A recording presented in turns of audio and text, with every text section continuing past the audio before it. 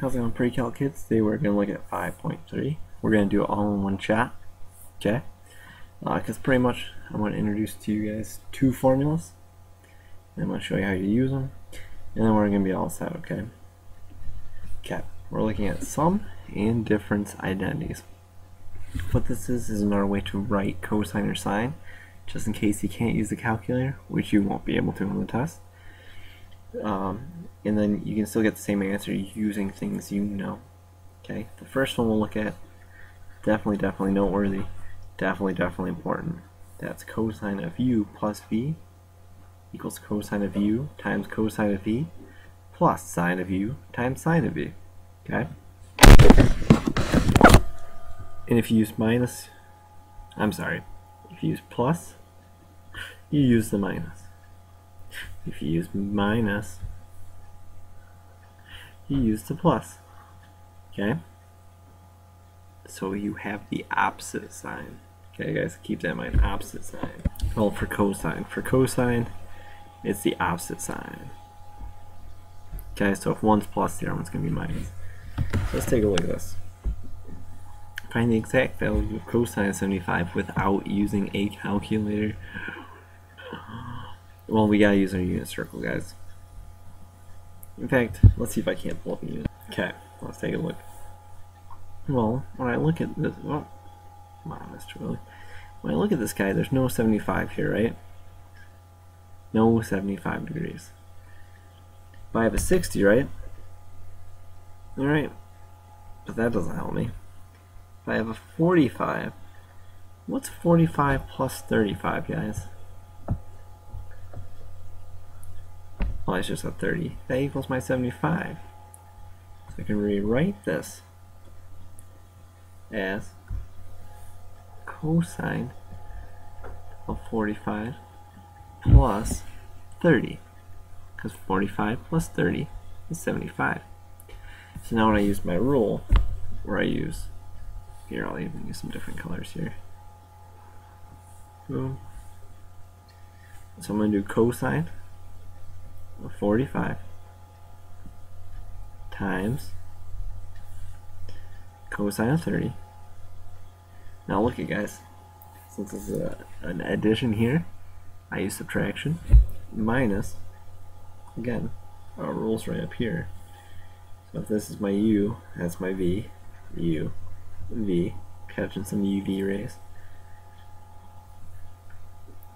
So times my sine of 45 times cosine 30. Okay, UV. Well, you guys remember what cosine 45 is? Please say yes. Remember cosine? Cosine and sine of 45 are both pi over 2. Oops. So that guy's going to be pi over 2. Not pi over 2, square root 2 over 2. Square root of 2 over 2.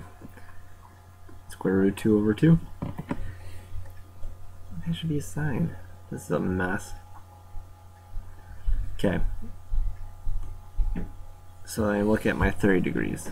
My cosine is pi. Why do I keep saying pi? My cosine is square root of 3 over 2. And my sine is a half.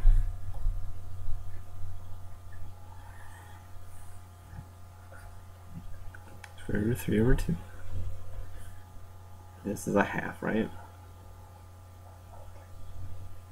Okay, so here I get square root of 6 over 4 minus square root of 2 over 4.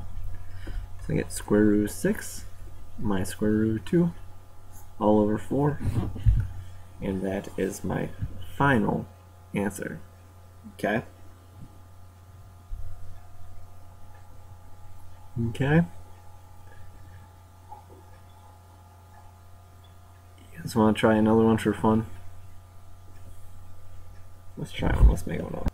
Let's find cosine of 15 degrees. This is a really common one. They do a lot. Well, now we got to think about how do we get to 15? Well, about 45 minus 30. That's 15. Because we got to use these ones, guys. We got to use the ones we know. So that's equal to cosine of 45 minus 30, right? Which now, if I use this as my u and this is my v, I get cosine of 45 times cosine of 30. That's minus, so this will be plus sine of 45 times sine of 30, which we did all these before, right? That's just root 2 over 2. Cosine of 30 is what? Root 3 over 2. Sine of 45 is root 2 over 2. Sine of 30 is a half.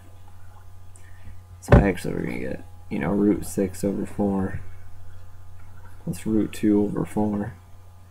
So root 6 plus root 2 all over 4. Okay. Same answer, just one's addition, one's subtraction. Okay. Alright, let's move on. Let's learn something. Let's clear this guy off too. It's getting kind of messy.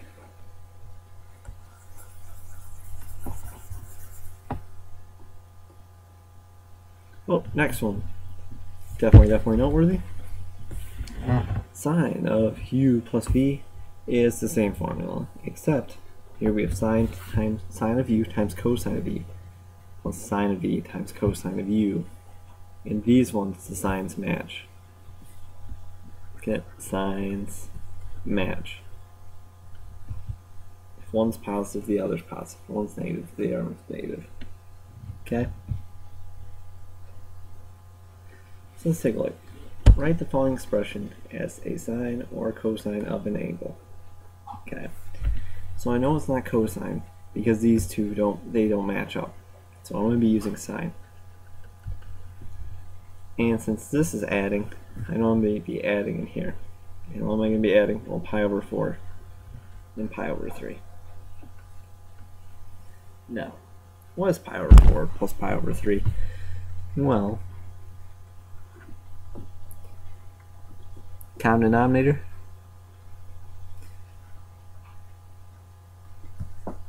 What do you get? 7 pi over 12?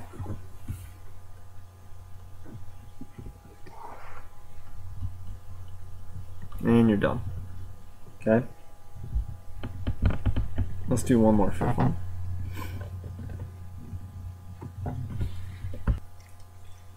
Okay. Alright, let's find sine of pi over 12. Okay? Well, now I gotta look at my hand and unit circle. Oops. I need to get pi over 12, right? I'm gonna convert these to pi over 12 to make my life easier.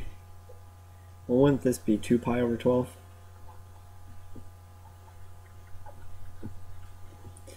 And this one would be what? 3 pi over 12? And this guy would be 4 pi over 12. Let's find a common denominator, guys. So how can I get just pi? Well, there's two ways to do it. What's 3 pi over 12 minus 2 pi over 12? Well, it's pi over 12, right? Right. Yeah. Or I could go the 4 pi over 12 minus 3 pi over 12. Let's do that one because we haven't went that way in a while. Okay. Just going to use these two. Oops, you do it the wrong way. So that's equal to sine of 4 pi over 12 minus 3 pi over 12. Right, which reduces to sine of pi over 3 minus pi over 4. Now that's a minus, right? So that means it's going to be a minus over here. Okay? So I go sine of u times cosine of v minus sine of v, right? Make sure. Yep. This is kind of the same as a calc formula you guys are going to learn. The good old quotient rule. Times cosine. Oh, that should be a 4. Because I use v, u. uv, vu. Soldier Boy's favorite equation because it deals with u. Sorry. Okay. Now here's a quick tip for you guys. Cosine sine of pi over 4, you guys should know by now, is square root 2 over 2. Right? Now what's sine of pi over 3? You guys remember? Hopefully you do. It's square root of 3 over 2. If you don't, that's your sine. That's your cosine, right? Cosine's a half, sine square root of 3 over 2.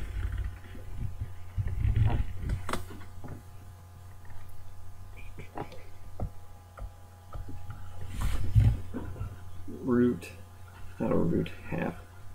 So guess what you're going to get, guys? Root 6 over 4 minus root 2 over 4.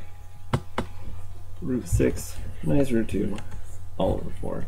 At the end, that's where we're going to end it. We're going to try some of these. They're actually pretty fun.